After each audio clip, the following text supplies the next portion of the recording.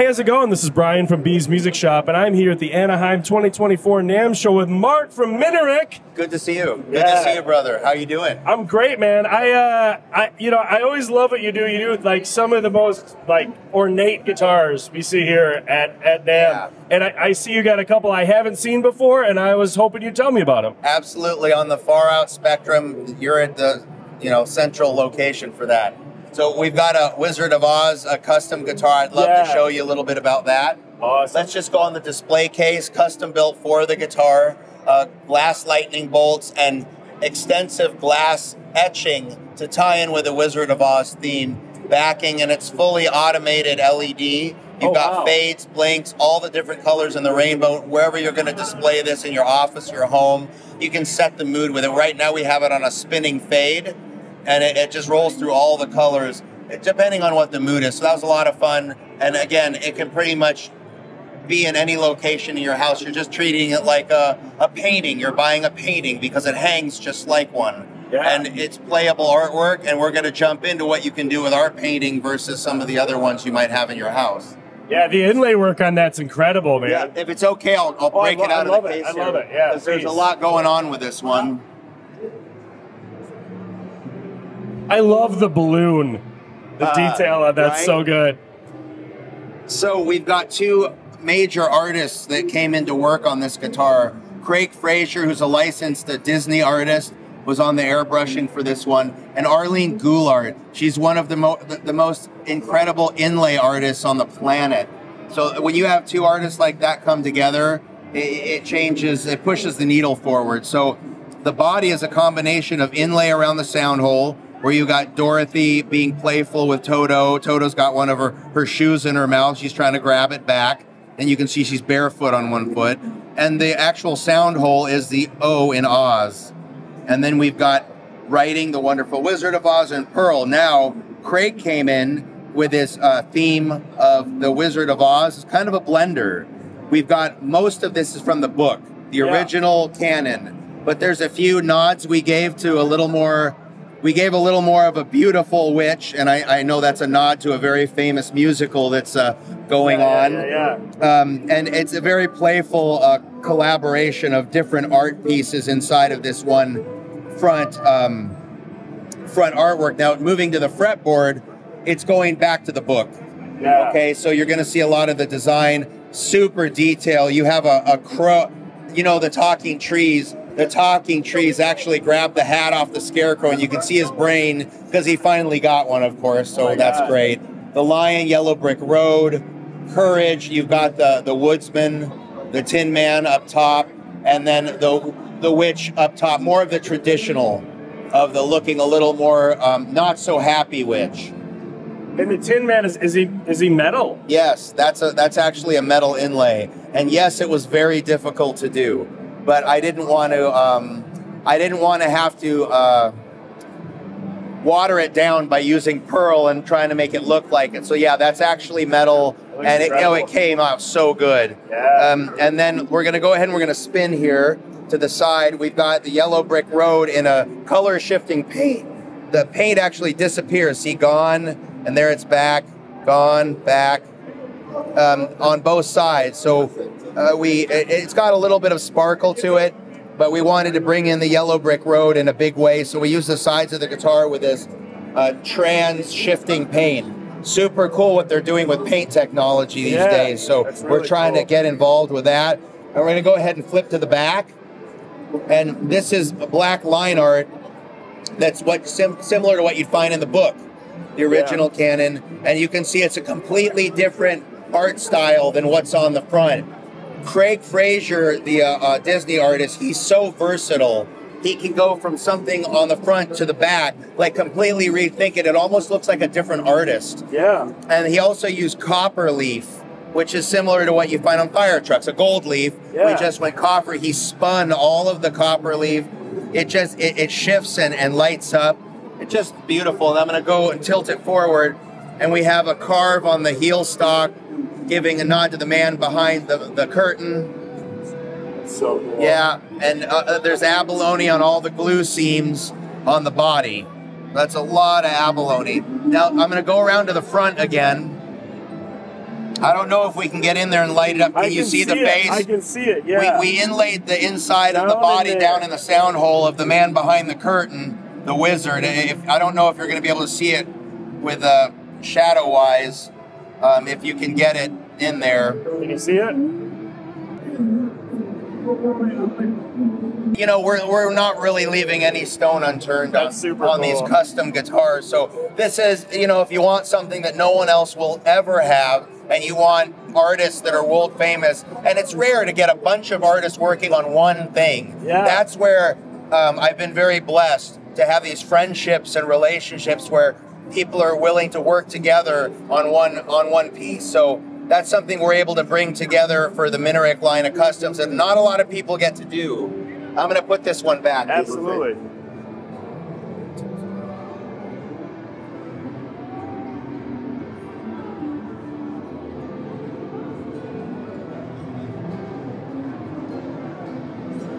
There. Okay, so thank you for letting me give you a little bit of a deeper dive on the Wizard of Oz guitar. There's a couple other wild customs we have here. Are you interested? Yeah, let's do it. Let's do it. You want to go over to the heavy metal, or I know you got something on the Mansion last year. We did do something on it last year. I always love when you talk about it, though. It's such cool. I heard you might not have it much longer. There have been two people that came to the booth that they're doing really big Haunted Mansion themed thing in their life, and they're looking to add that, because that's something you'll never be able to get again. So I put a pretty good price tag on it, but it looks like that might not even hold. So it might go away this year. This might be the last time we'll be able to display it because someone will own it privately. Yeah. But I tried my best. I put a really decent price on that, but it's not holding. And I mean, that's great for everybody else that owns one of the 13. Yeah. But of course, you've got the licensed Disney art. You actually couldn't buy this from Minarik, even though we made it. You had to go to Walt Disney's Disneyana store, and the one in Florida carried some, and you had to go directly to Disney to buy these. This is number 10 of the 13. Up on the headstock, each headstock plate was different. Each one had a different number in it. So that's 10. So you didn't even have to number them. They were numbered under the finish, so to speak. This being the wrought iron at the ride done in Recon stone. And then, of course, all the licensed artwork. Now, Disney, their legal department and their art department ran through this whole guitar. There isn't anything on here that they didn't sign off on. And they actually had us change a few things because they weren't acceptable. And they're so specific about the era and the design, and everything has to be just right. So it was a really big ordeal to get through, but the end result was magic. So let me flip it around to the back, because there's some great artwork on there too. This being, this is the wallpaper art. Now, there is blacklight art hidden in this. If I put a blacklight on this, all the eyes on all the little creatures light up green. Really? And you don't see that until you put a blacklight on it.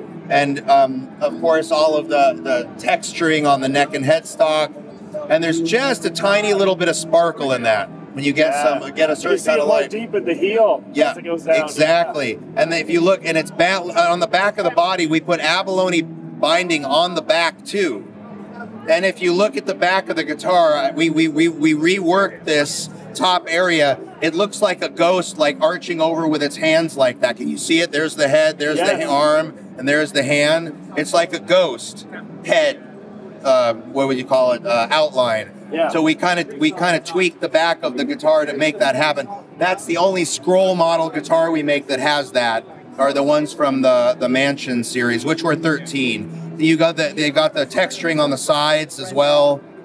Looks like velvet. Yeah, it was a lot of work, but that process, there's 3 or 4 steps to get it to look like that. So poor Craig had to put in so much work on these. I love the little Mickey, the hidden ears. Yeah, there's hidden Mickey. Oh, thank you for the heads reminding me.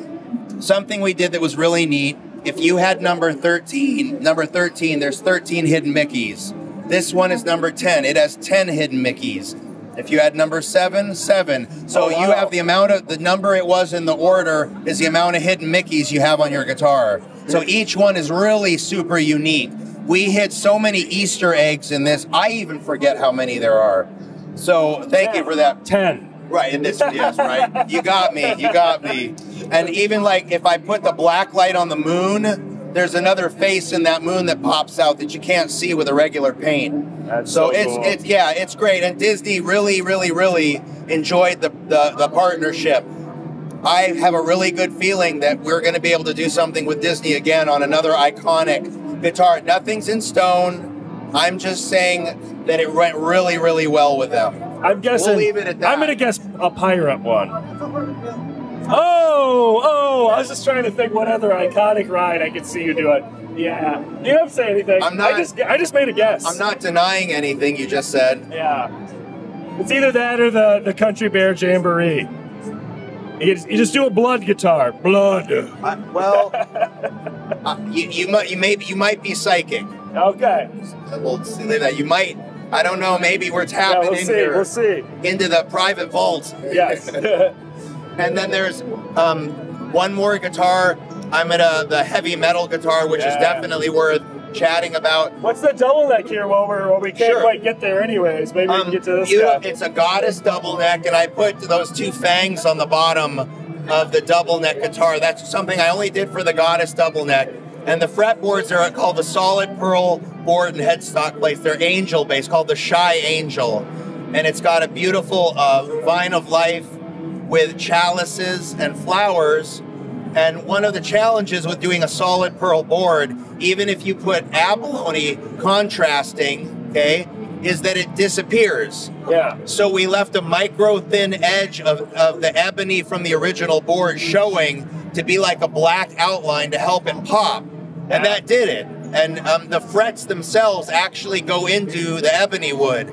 And we leave the ebony just big enough that the tang of the fret covers it up. So you're still getting that great ebony tone wood. Yeah. But when it's all together, it just looks solid pearl. Yeah. So so you get the beautiful, but you also retain the tone. Because if all you do is make it all pearl and you float them in epoxy, epoxy sounds like crap.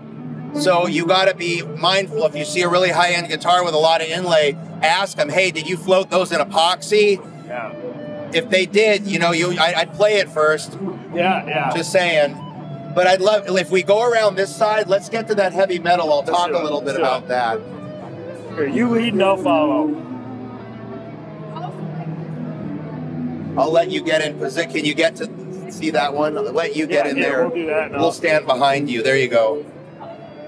So this is the heavy metal guitar based on the movie, comic book magazine, all of the patented and trademarked artwork that goes along with Tarna and that iconic storyline from the 80s. So we were approached by a very amazing individual named Lexi who owned all of the trademarks. And he he wanted to do a guitar that was based on his proprietary artwork.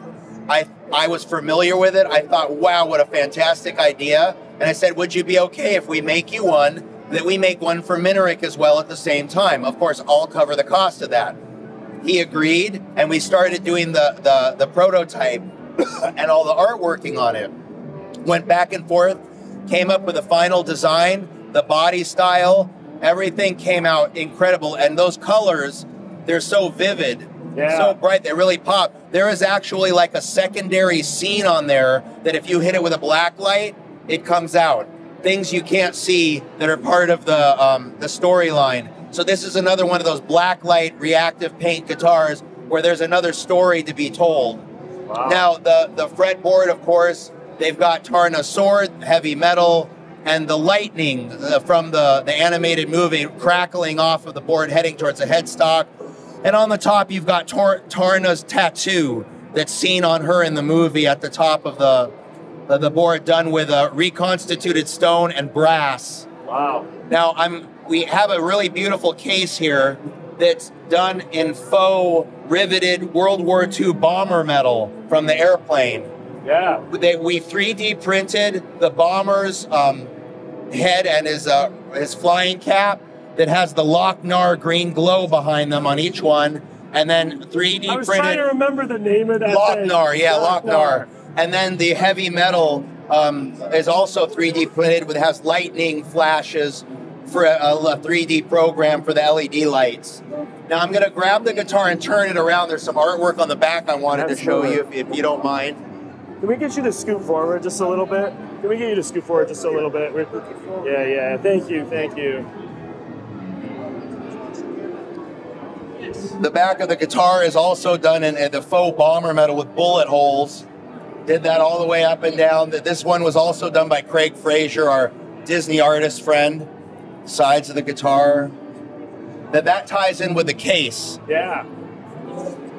That's so cool. Yeah. It's a real work of art. There's only 2 of these in existence.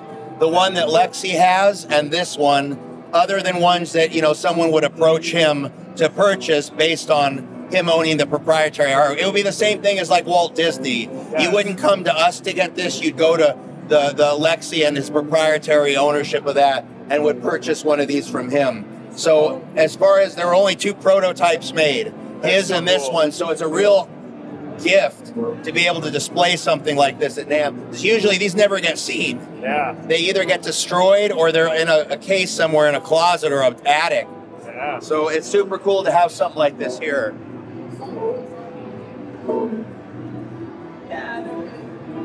We have a couple new guitars, brand new shapes that we released in our mass production line, so a little more affordable. This is the Flying Dutchman. It's a semi-hollow. Of course, it's got the hook and curve type design that I love. Most of my stuff is like that. But what I did with this is I made the center bar inside the guitar wider. Okay, so you can drive a ton of distortion through this and it doesn't whistle and feedback like other semi-hollow guitars. Yeah. But you still get that beautiful, like, angelic vocal tone on the high notes and the pretty acoustics that everybody associates with having the sound holes on the guitar. So I'm super happy about the way this turned out. All of the, I know one of them's missing here, but all of the colors that we have, and a Calypso, which is just stunning. That's really cool. Ghost Ship Gray, and I can't read the name on the last one there. Crimson Sky. On the end, the paint work on these on top of the look was fantastic. We have a hook and curve and claw fretboard inlay that looks like a vine. And I was able to finally get one of my ornate headstocks in on the production line. Normally I'd only be doing these on the custom one-offs, but I got a curve and claw headstock in on a production model. Beautiful design, Art Nouveau, which I'm a fan of things that just look a little different than everyone else. So gorgeous flower, like a jazz headstock influence there with a Minarik M. So in totality, everything has a purpose and a tie-in. Super comfortable to play. And I'm using VR Nitro pickups from Tesla, which sound just flippin' phenomenal in this guitar. Very warm, super warm. So whether you're driving distortion or you're playing jazz or anything in between, this is so versatile and it does things that a solid body can't do. Yeah. So I know obviously I'm hugely biased, but this is such a great design sonically. It's just about getting you into the look, because these horns, there's nothing like it in the industry. Oh, it's super cool. Super unique. Yeah. So just getting everybody, you know, to be different and be new takes more work. Yeah. You know, everybody runs for the middle where it's nice and safe. Well, you've been here a few years. I don't believe in safe. You know, I'm taking risks on the regular.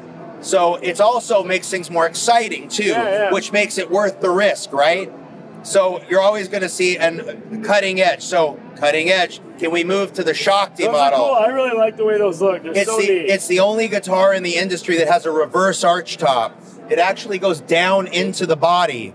Now, of course, there's beautiful waveforms here and a whale's tail. That's on purpose to ping you. That's a mental tweak to help get you in a really great place to be creative.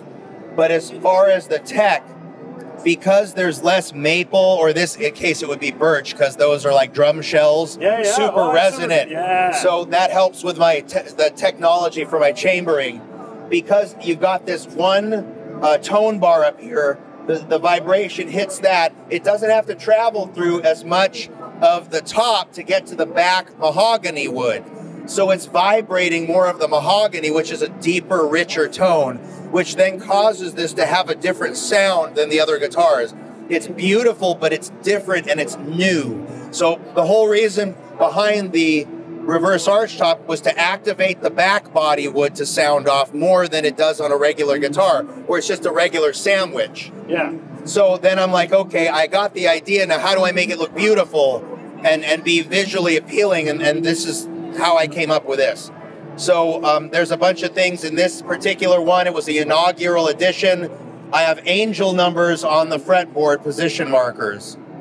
I'm only going to do this once for this guitar. I'm changing the fretboard after this initial run. So if you have one of the angel number boards, you'll know it's one of the first very small batch. The Shakti, which is what it's called, which is spiritual energy.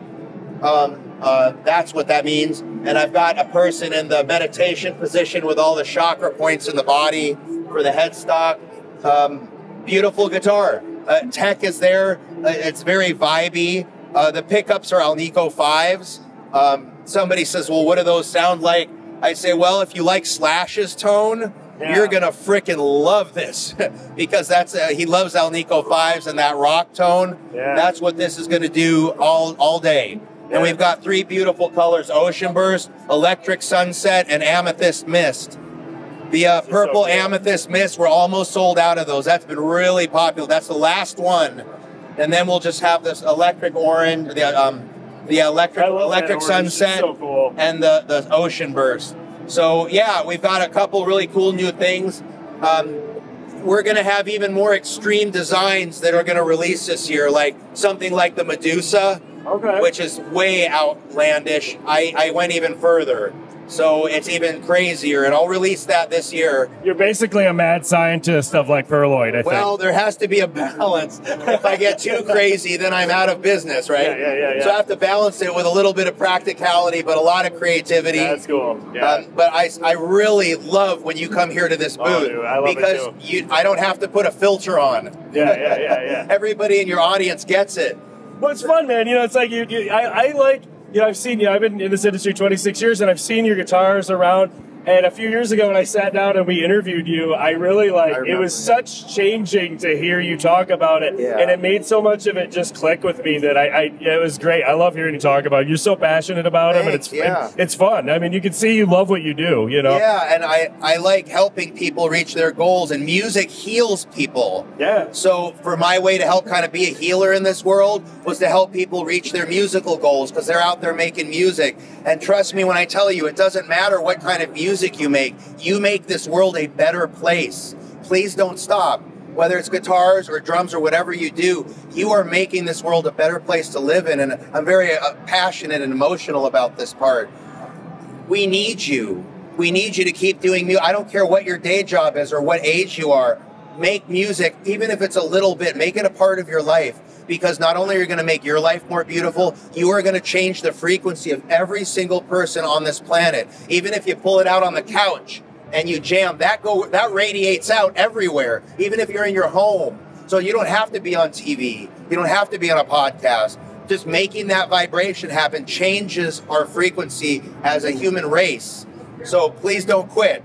That was my down the rabbit hole pitch. I just say music's supposed to be fun. We need to remember that sometimes. But that's way better what you said. No, I'm all about fun too. And we teamed up and boom, out of the There you go. I always joke I'm the 3rd best cat-themed music store. So, you know.